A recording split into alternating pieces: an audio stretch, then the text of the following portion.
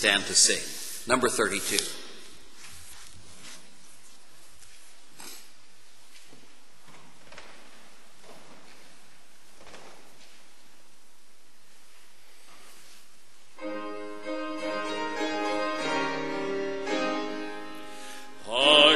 The shepherd's voice I hear, out in the desert dark and drear, calling the sheep who've gone astray, far from the shepherd's fold away. Bring them in, bring them in, bring them in from the fields of sin. Bring them in, bring them in, bring the wandering ones to Jesus,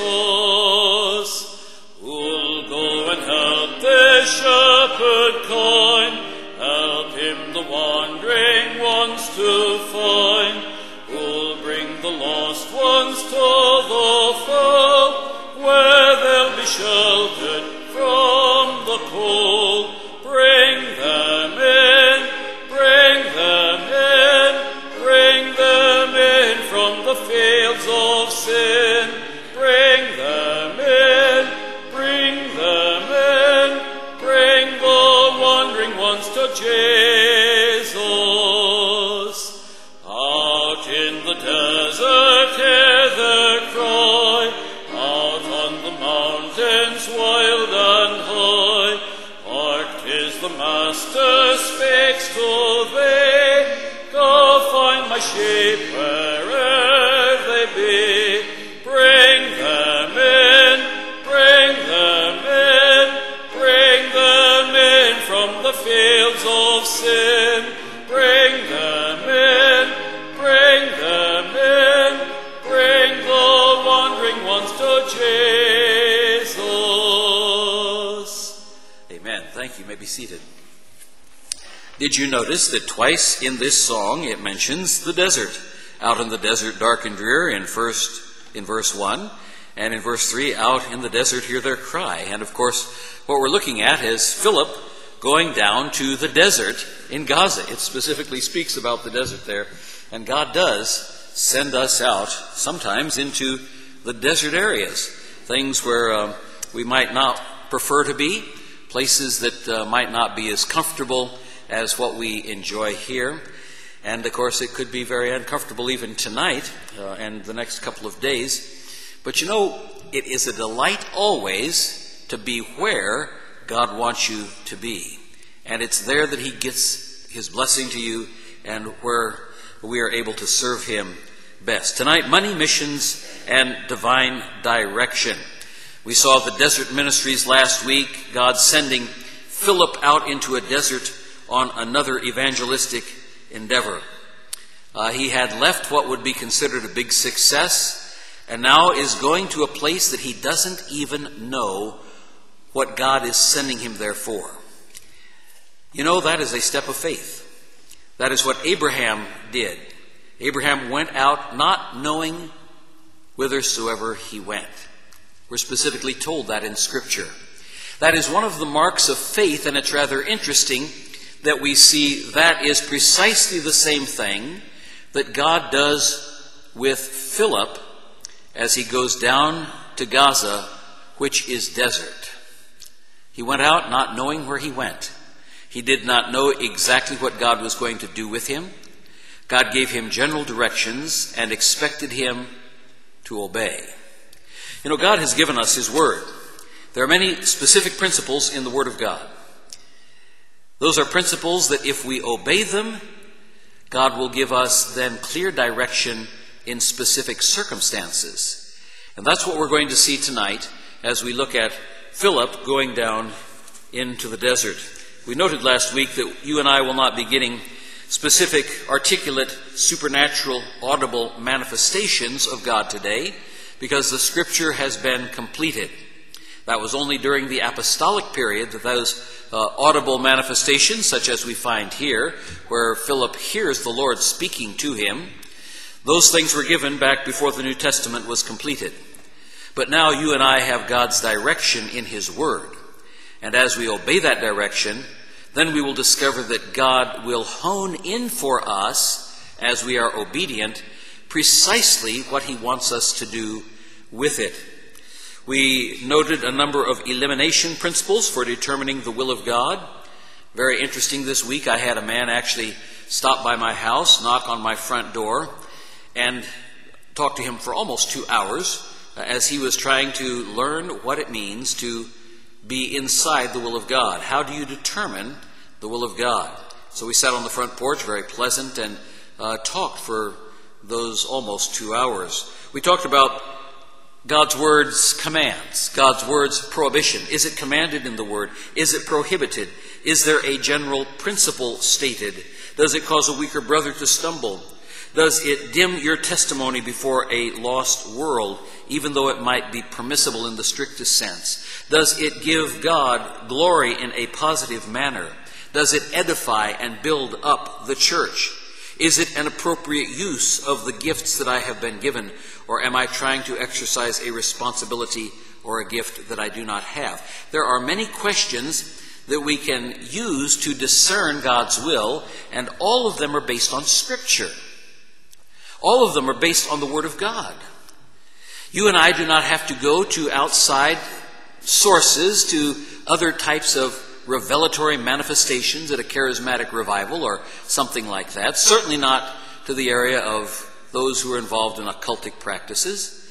We have God's Word, which gives to us God's will, and as we obey it within the sphere that we understand, we will discover that God gives us then specific direction. And that's what God does with Philip tonight. We saw the different methods that God uses to direct us as well. Parents and godly pastors, men of God who are spiritual mentors, but the ultimate test is, does it meet the test of Scripture? The Scripture is, in fact, the final authority.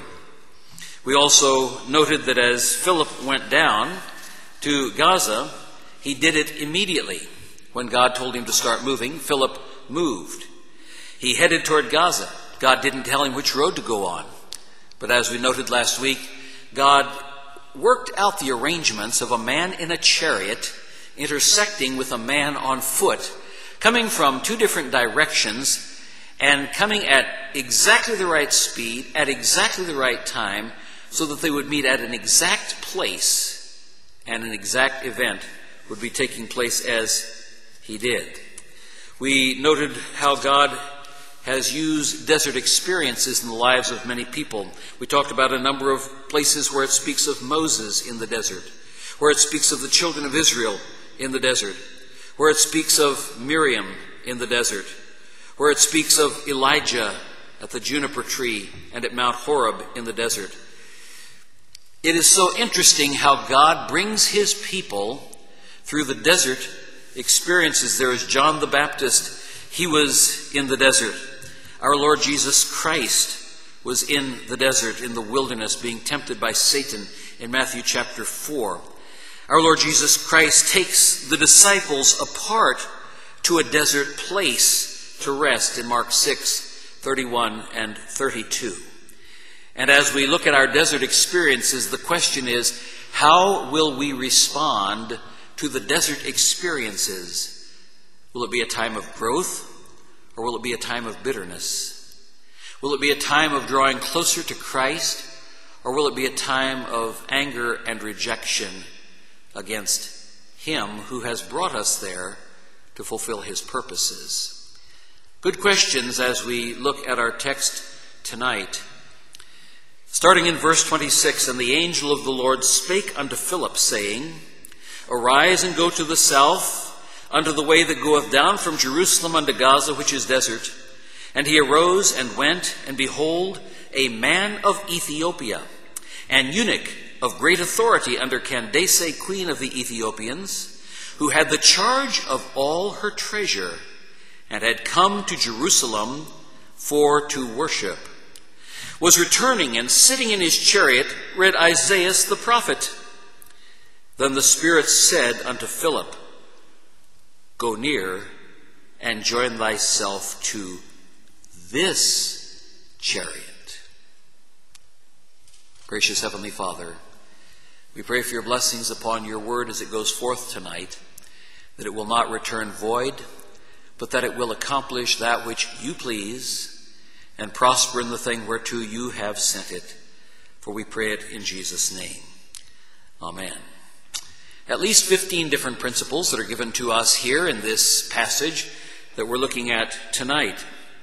The first principle is one we have spent a little bit of time on, but that is the principle that immediate obedience receives God's blessing and continued direction. Immediate obedience receives God's blessing and continual direction. God expects us, when he gives us a command, as he does in his word, that as soon as we know the command, as soon as we understand the command, as soon as we know the correct application of the command, that we obey. It is only those people who refuse to question God, but who say, I see what your word says, I understand what your word says, I believe what your word says, that motivates me to obey what your word says. This morning we were talking about faith, and we pointed out that faith always precedes works, but faith, if it's genuine, always produces works. Faith both precedes and produces works. A life of genuine faith will always result in works of righteousness.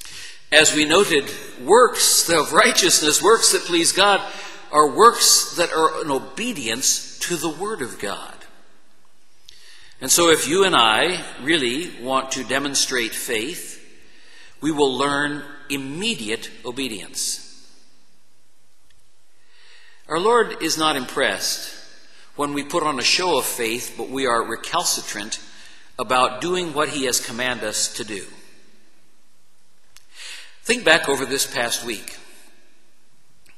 I trust that you have all studied your Bibles over a period of time, that you all at least generally know what the will of God is in different areas of your thought life, of your speech, of your actions, of your habits, your attitudes, and your motives.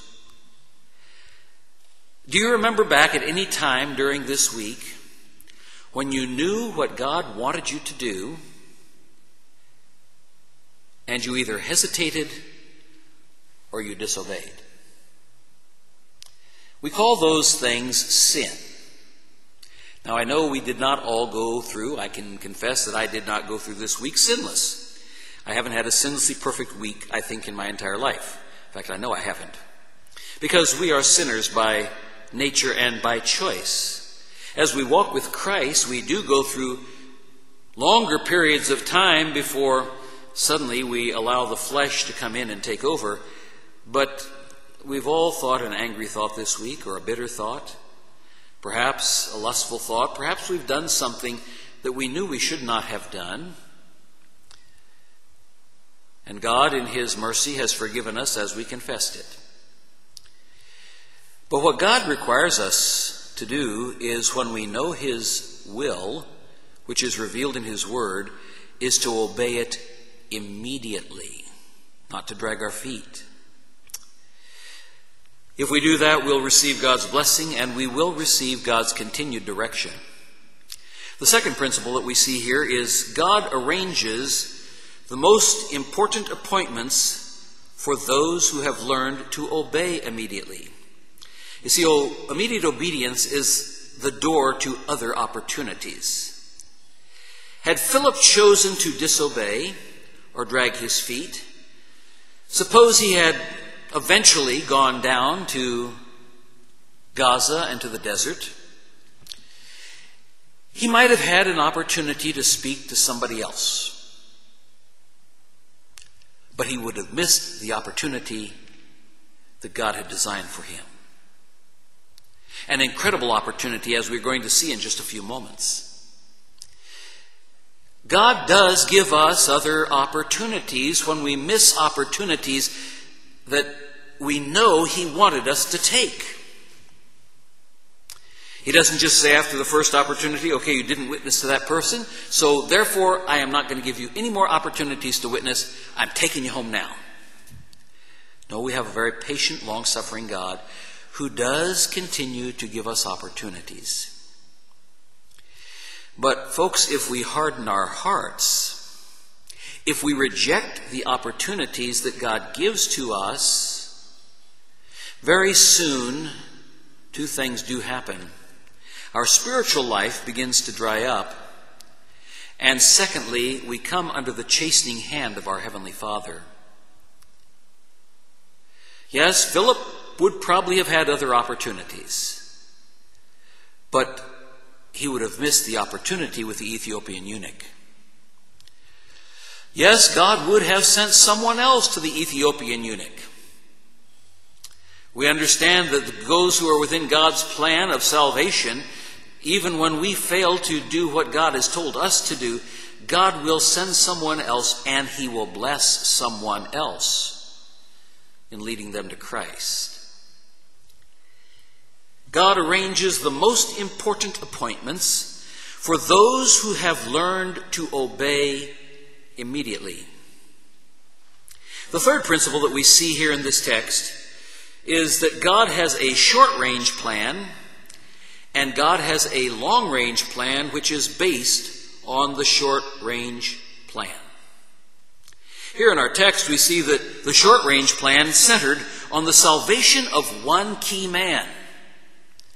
But as we look at the history of Ethiopia, we discover that the long-range plan centered on bringing the gospel to a nation and making an impact several centuries long. You and I never know when we reach out to one person whether or not that person will be key in a long-range plan that God has for reaching a large group of people. I believe this was the story of Dwight L. Moody. I looked for it, couldn't find exactly, but I remember the story.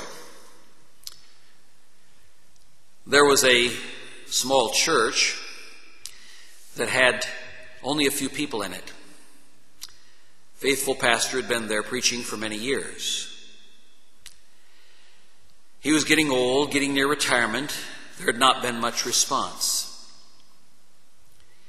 And one evening he gave an invitation for those who wanted to give themselves to serve the Lord Jesus Christ. And at the end of the service, a small boy walked forward, took an offering plate off the table in front, set it on the floor and stepped into it and said, "I'm giving myself to God for service." And if I have that story correct, that was Dwight L. Moody, a key man in leading thousands of people to Christ. We never know when we make an impact on one apparently insignificant person what kind of an impact that will make as God uses that person in his service. The short-range plan centered on the salvation of one key man. The long-range plan centered on bringing the gospel to a nation. And so we need to understand and recognize God's timing and where we are in the context of the short-range and long-range plans that God has provided. Principle number 4. God always has key people positioned with authority to open major doors at the right time. We don't always know who those people are. Sometimes they might seem like very unlikely candidates, and I say that in the context of elections coming up. They might look like very unlikely candidates in both parties, but God can change hearts. The heart of the king is in the hand of the Lord. As the rivers of water, he turneth it whithersoever he will. God does have, because God is in control of history, God is in control of which people are conceived and born at which times in history, at which times they will grow to maturity, at which times they will be needed to further his specific plan in this world. That's most obvious with our Lord Jesus Christ. In the fullness of time, God sent forth his Son, made of a woman, made under the law. There was a specific time, a specific point in history, the conception of a specific young virgin, a specific taxation, a specific trip, which ended at precisely the right place, the juncture, just as we have here in Gaza, for a baby to be born to fulfill the prophecies of the Old Testament.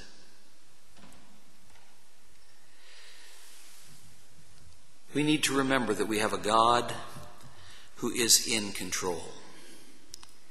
He's a God that we can trust, and a God whom we can love, and a God who always has key people positioned with authority to open major doors in precisely his time.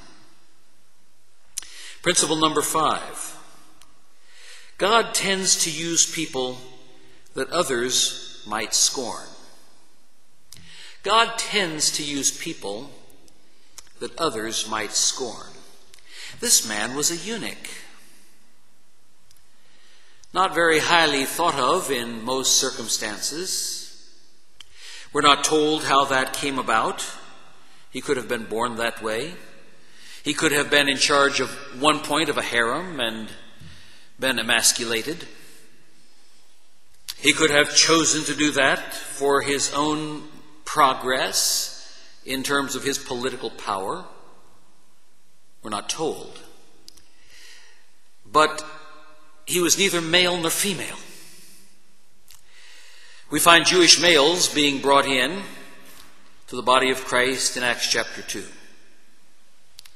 We find as we move farther to Acts chapter 8, where we have seen the first half of the chapter, both men and women. And we find they are half-breeds, half Gentile and half Jewish Samaritans.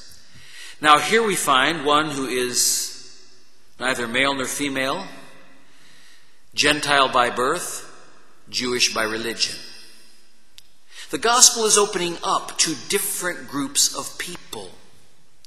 Here's a man who in the Old Testament would not have been allowed to serve as a priest had he been of the tribe of Levi, because a man in this condition was not considered worthy to serve before the altar of the Lord, and God had made specific rules concerning that. But we find that God is about to bring this one in. What a marvelous privilege God gave to him. God tends to use people that others might scorn. Principle number 6. And we need to remember this when we tend to panic about money. God always has key people with financial resources to fund his plans. Not always to fund our plans, but he always has key people with the financial resources that are necessary to fund his plans. It's like the great missionary statesman Hudson Taylor once said, God's work done in God's way will never lack God's supply. When you and I are walking by faith, the scripture gives a promise to us as well. My God shall supply all your need according to his riches in glory by Christ Jesus. God owns the cattle on 1,000 hills. We know that. And so we're always begging him to sell a few and send us the check. But if it is God's work and God wants it to thrive, God will provide the financial resources that are necessary. It relieves us from the worry and the fear of the lack. Here we find a man who is obviously a wealthy man. It tells us he had the charge of all of her treasure. He's a man who is highly responsible financially. He's a man who is trustworthy with the finances of others. He's a man who, if he embezzled funds, would find himself on the chopping block. God has key people with financial resources if he wants to fund his plans. But he does not show them to us until he is ready to execute his plans. So often we're stressed out because of money, but God is not poor. Our stress over money comes from our lack of faith, not from a lack of divine resources. God's timing is perfect. We want the money in the bank, but God wants us to trust him, not our money. You remember, we've read this when we were talking about the gift of giving, but a very important principle out of the book of Deuteronomy. Deuteronomy 8:18. But thou shalt remember the Lord thy God, for it is he that giveth thee power to get wealth. And there's a purpose behind it. Last phrase of the verse. That he may establish his covenant, which he sware unto thy fathers, as it is this day.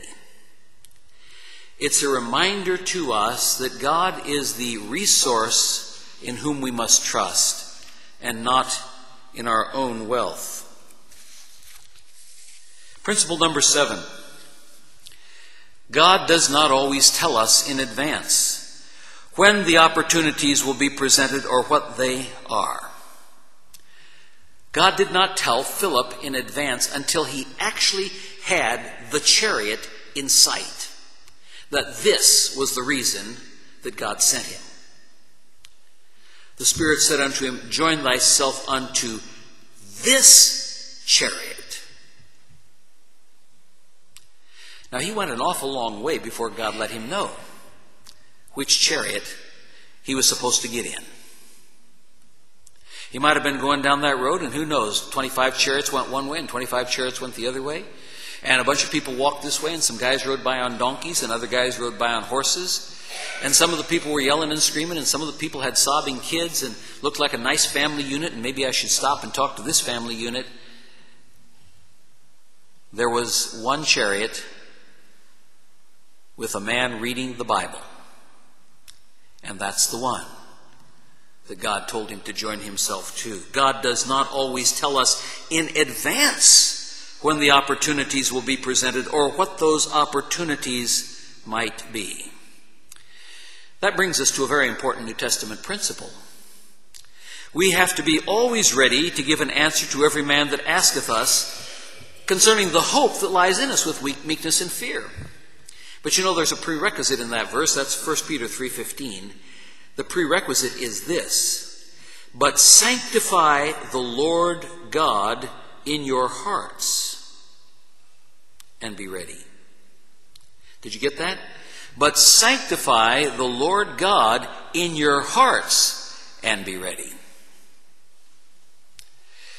If you have not set apart the Lord God in your heart, if you are not in the center of his will, doing right now what he has commanded you to do right now, you'll miss the opportunities when they come by. It's not just an external sanctification where you are looking holier than thou, where you are going through the rote motions of what it is like to walk the mechanical Christian life. It says, sanctify the Lord God in your hearts. He's the center of your affection. He's in control of the seat of your emotions and the seat of your will.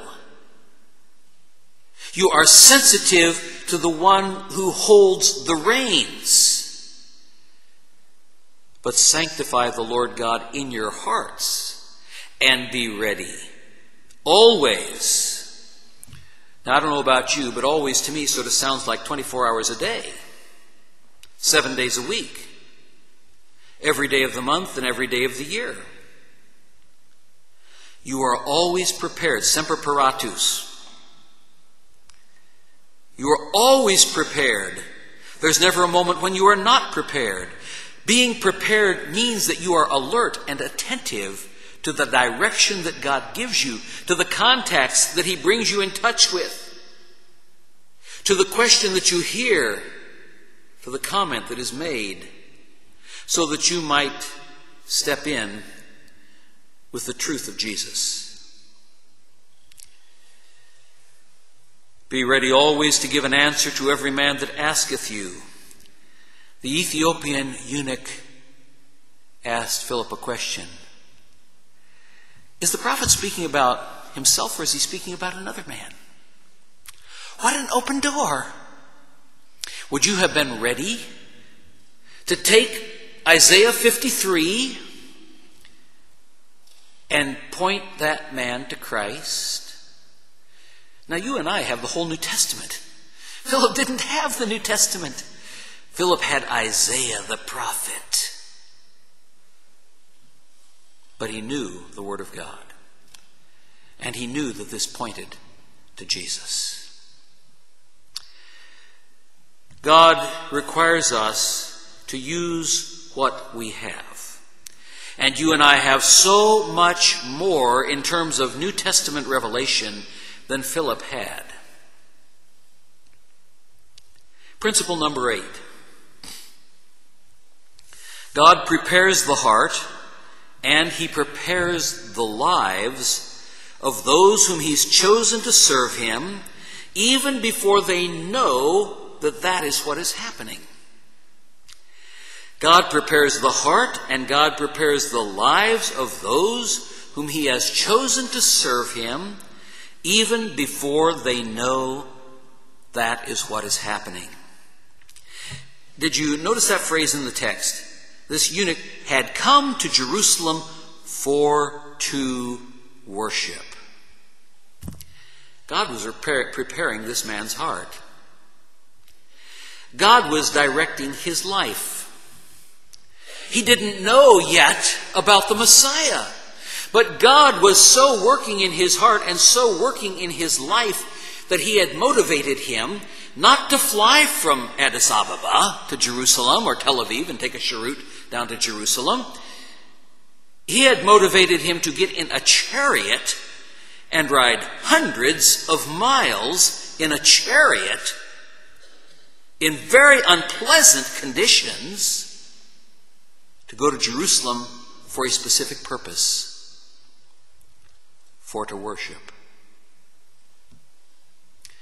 God prepares the hearts, and God prepares the lives of those whom He's chosen to serve Him, even before they know what is happening. This is a man whose heart was ready. This is a man who was ripe, who was prepared, who was in the right attitude to hear and understand the Word of God. He had been to Jerusalem, but he had not gotten the answer to Isaiah 53. He had been to the city of the great king, but he did not know what this passage meant. He had been to the place where Jesus Himself had been. And the apostles had returned to Jerusalem. But God did not choose to use one of the apostles who was in Jerusalem to tell this man about Christ. Do you see the irony of that? Philip and the apostles were both up there in Samaria. It says the apostles returned to Jerusalem. And then the Holy Spirit gave a message to Philip, head south. Now he was traveling a lot slower than the eunuch. The eunuch was in a chariot and he was walking. The eunuch was traveling faster than Philip because it says when the Spirit told him to join himself to the chariot, Philip had to run to catch up to the chariot. God did not use the apostles. for the Ethiopian eunuch. He used Philip. Dear people, that means that he can use you too. He may not use this preacher. He may use a child or a teenager or an older person or a middle-aged person who just thinks of themselves as, well, I'm just a church member.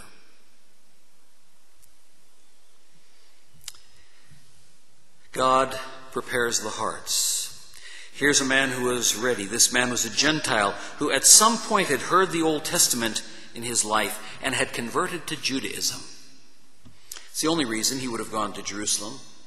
He had obviously come to the conclusion that Jehovah was the true God. He was obeying the Old Testament commands to come to Jerusalem to worship at the temple. And you know, there were commands that required all the men of Israel to come 3 times a year to worship in Jerusalem. This was a man who was not doing what the Muslims do, try to make one ritual going to Mecca in their lifetime so that they can add Hajj to their name. This was a man who had finished his Jerusalem pilgrimage. He's on his way back home. It wasn't a matter of the experience at Jerusalem, which is what opened his eyes, because this is after his experience. But his trip to Jerusalem had produced an even deeper desire to study the Word of God. I think that gives us the indicator that experience is not the key. The question is the Scripture and Christ. You know, perhaps the reason he came from Ethiopia, there's an ancient tradition that the Queen of Sheba had a son by Solomon and thus a connection to the royal line to Jerusalem. That dates back several thousand years. That son, according to that tradition, was named Menelik, the son of Solomon and Queen of Sheba. And those of you who are old enough, remember Haile Selassie, the last emperor of Ethiopia, who claimed direct descent from Solomon and the Queen of Sheba, and bore the title Lion of the Tribe of Judah. He is not, of course, nor will anyone of that line, if it exists, be the Lion of the Tribe of Judah. Our Lord Jesus Christ owns that title. But here is a man who had come to Judaism because of some contact with the Old Testament scriptures and had come to believe that Jehovah was the true and living God. He had in his portion, or in his position, at least a portion of the Hebrew scriptures. Principle number 9, that brings us to the 9th principle in the text, is God always uses his word to draw people to Christ. Today is Reformation Sunday. We celebrate the fact that faith comes by hearing and hearing by the word of God. The just shall live by faith. Faith is not some kind of ambiguous thing that floats out there nebulously in the universe and you sort of every now and then get an emanation of faith. Faith is complete confidence in the Word of God. The Word of God is central to salvation. Faith comes by hearing, and hearing by the Word of God. And here is a man who is not merely reading it silently, he's reading out loud. He's hearing the Word of God coming from his own voice. Sitting there in the chariot with a scroll of Isaiah and reading the Word of God. Principle 9 is that God always uses his word to draw people to Christ. It was not his conversion to Judaism that brought him to Christ. It was not his pilgrimage to the temple that brought him to Christ. It was the reading of the scriptures that God used to bring him to Christ. That brings us to principle number 10. The scriptures are essential, but principle 10, God frequently uses strategically placed people at critically spiritual turning points in our lives. Let me say that again. God frequently uses strategically placed people at the critically spiritually important turning points in our lives. Last week, and I mentioned it a moment ago, we saw how God had a precise person at a precise time, starting at a precise location, traveling at a precise speed over a precise route, for a precise intersection at another precise location, with a precise individual who was engaged in a precise activity, reading a precise passage of Scripture at the exact moment of the intersection. He wasn't reading descriptions of the division of the land of Israel, 4 east at Parbar, 4 west at Parbar. He wasn't reading a passage like that. He was reading Isaiah 53. Who do you think it was that motivated him to take that scroll, to open to that specific portion of Scripture, and then to begin to ask himself questions about it? I hope that when you read the Bible, you ask questions. As I study Scripture every morning, I have a very precise kind of an activity that I do in the morning to get the largest mix of different portions of Scripture that I can, so that I will see different portions of Scripture interacting with one another. 2 out of the Old Testament, 2 out of the New Testament, and done in a very specific kind of rotation, so that eventually I will see every passage that I read in the Old Testament in contrast with every other passage of the Old Testament, and every passage that I read in the New Testament in contrast with those passages that I've read in the Old Testament.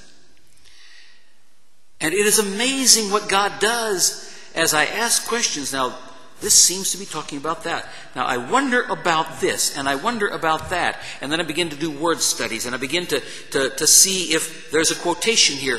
Is this an allusion? If so, are there other allusions? I remember 3 days ago I read in such and such a chapter, and I look back there. And if you looked at my Bible, you would see the notes are plastered all over the margins. You probably can't see it from there. I just flipped over here. This is 2 Chronicles. You can see red and green and blue and yellow. And then down the side margins, there are things in pencil. There are things in pen. Some's black, some's blue, some is red. In fact, some of it has been there for so long that the sweat of my thumb has actually blurred some of those passages there. But I write down my comments here. And then as I go back later and study it, and then I read the comments, then that brings back other things to mind that I may have just read previously. Oh, people, ask yourselves questions as you read Scripture. Ask questions that have meaning about the text, instead of just skipping over, well, I don't understand that, so you go on. Or, wonder what that word means, and then you read the next passage. Look them up. Study them. Here's a man who was doing that. He was asking questions. He's reading through this, says, I don't understand this. Who's going to be able to tell me about this? Suddenly this guy shows up, bang. Says, hey, do you understand what you're reading? How can I unless some man explains it to me? Hey, come on up here. Tell me about this. You'll never know what kind of opportunities God will open up for you if you are open for the opportunity. Principle number 10. God frequently uses strategically placed people at critical spiritual turning points in our lives. That brings us to number 11. And this is one that ties in with what I've just been saying, but which most of us are not willing to follow. Principle number 11. Those with a true desire for the Word are willing to overcome all obstacles so that they might absorb the Word. Those who with a true desire for the Word are willing to overcome all obstacles so that they can absorb the Word. Notice what it says here. It says he was returning and sitting in his chariot, read Isaiah the prophet. He wasn't sitting in a comfortable armchair in his living room. He was not in a quiet library. This was a banging and jarring, noisy chariot. He was not in an air-conditioned Mercedes with air-ride suspension and high-tech sound-absorbing insulation. He was in a bumpy chariot riding over a desert road. Now, some of you were here when we've shown these various missionary videos on Wednesday evening. Think about the missionary videos that we showed recently from Frontline Missions about the unpaved roads in Ethiopia. That's where this man was from. That's where he was going back to. Those roads, as you will recall from seeing the videos, are very hard even for four-wheel drive vehicles to navigate. You saw the vehicles getting stuck in some of those places. You saw once when they were out there trying to drill wells that the big well drilling rig got stuck in the sand. And they had to get the whole tribe out there to help shove it out of the sand as its wheels were spinning and throwing sand everywhere. Now stop about and think of a chariot in the desert. Now suppose somebody might say, well, yeah, but this was Roman times. Maybe the Romans built a road. Okay, let's say if this was a Roman cobblestone road, it would have been even bumpier and noisier. Chariots didn't have struts. Chariots didn't have modern shock absorbers. For the most part, they were open to the elements, grit and dust, and sand blowing into your eyes and nose and mouth. And I lived in Israel, and I've been through some of the sandstorms that are there. You know, very unpleasant. Those of you who saw those videos that go down into Ethiopia saw the little dust devils whirling across, and you saw that one situation where there's a shepherd with his entire flock, and this dust devil absorbs them, just goes right over them. And you don't see them as they're enclosed in this thing. That's what's traveling through the desert is like. Here's the Ethiopian eunuch. It is desert. The chariot is obviously traveling at some speed because, as we mentioned, Philip had to run to catch up to it. Now, question. I know that you can all answer yes to this. Have any of you ever tried to read while driving in a car? Yes. We've all tried that, haven't we? But even in a modern car, it's not easy on a bumpy road. Very soon you get tired. Very soon you want to put the book down. Which brings us to the next principle. Remember, this is the principle. Those with a true desire for the word are willing to overcome all obstacles so that they can absorb the word. Principle 12. God does not give us specific direction until we obey his general directions. Philip has traveled quickly and faithfully obeyed God's general directions, and now God gives him the specific directions. He traveled a long route by foot. He traveled over a period of days. He traveled in difficult physical conditions and probably difficult weather first. God did not outline the objective to Philip concerning his trip or any details while he was in Samaria. God told him to go, and he started moving immediately. That takes us back to principle 1. And the corollaries to that principle. When God gives us direction, here's the corollary 1. Obey first, ask questions later. And a second corollary principle. Delayed obedience is disobedience. When you know the will of God and when you delay, it's not a matter of delay. It's a matter of disobedience. Principle 13. God always removes the obstacles that we would normally think of as insurmountable. God always removes the obstacles that we would normally think are insurmountable. Think about this for a minute. Stop and think about who this guy is, this man, and the location in which Philip meets him. This man is the treasurer of an entire nation. He is the treasurer of a queen. He is a highly important official of state. Have any of you ever tried to get an interview with, say, President Obama? What kind of reception do you think you would get when you made application for that? Think you'd get in to see him? Suppose he was driving through town. Do you think you could run up to the side of his car, even if it was driving slowly, and bang on the window and have him roll it down? Do you not think that there might be a few of these guys, with the black glasses and the little funny thing in their ear and, this bulge on the side of their coat pocket that as it flashes open you see a pistol inside there, and they have a little tiny pin that shows they're part of the Secret Service? Do you think that a man of this stature is going to be traveling hundreds of miles through the desert without any kind of guard? We absolutely know that he had a charioteer, a man driving the chariot. He wasn't like some of us today. We're sitting there talking on our cell phone as we drive, or we're busy trying to text and drive at the same time, or trying to read a book as we're driving. He at least had a charioteer with him. We know that because it says he commanded the chariot to stop just before he's baptized. He didn't have some kind of automatic voice module control whereby he spoke and then the thing, gradually slowed down and disengaged the transmission and rolled to a precise stop. There was at least one other guy there. Stop and think about this. The one other guy would have also overheard the conversation.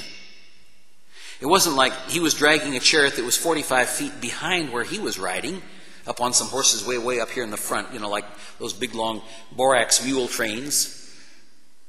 40-team borax. I don't know if you remember those commercials back in the 50s. Here's somebody else who's listening in. When you and I are ready to give an answer to every man that asketh us a reason of the hope that is in us with meekness and fear,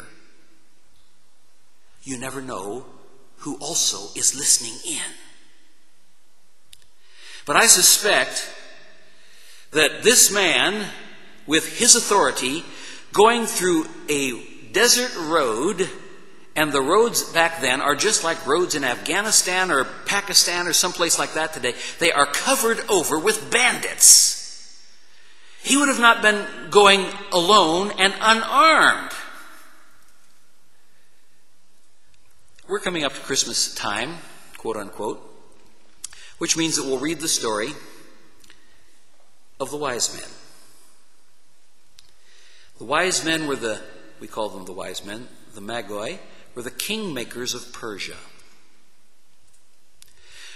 We see Christmas cards, and there are 3 very ornately and richly dressed guys with fancy jeweled crowns made out of gold and diamonds and stuff studded on their heads, riding across the desert on camels.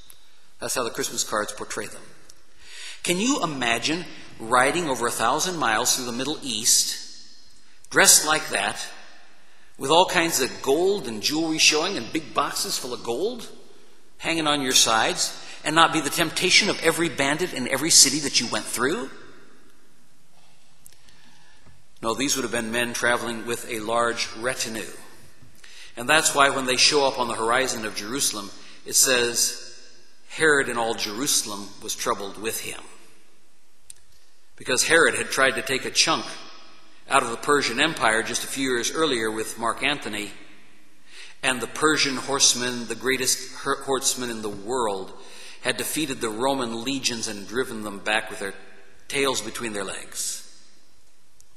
And suddenly, here are the kingmakers of Persia sending a message, where is he that is born King of the Jews? Herod was an Idumean Arab. He was not born King of the Jews. He had gotten that by bribery and royal appointment. And he thinks to himself, they're here to start trouble because of what we just did. They're here to try to dethrone me. And so Herod doesn't volunteer to go with them down to Bethlehem.